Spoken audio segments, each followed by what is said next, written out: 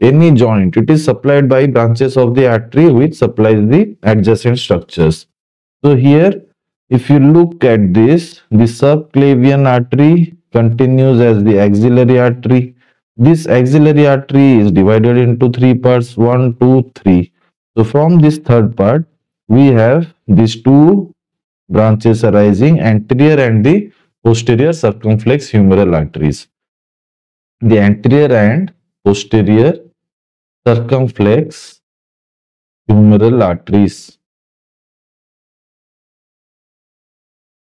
Apart from that, you have this branch, the suprascapular artery. This is coming from the thyrocervical trunk. So here you can see the thyrocervical trunk. And from there, a large artery, that is the suprascapular artery, is coming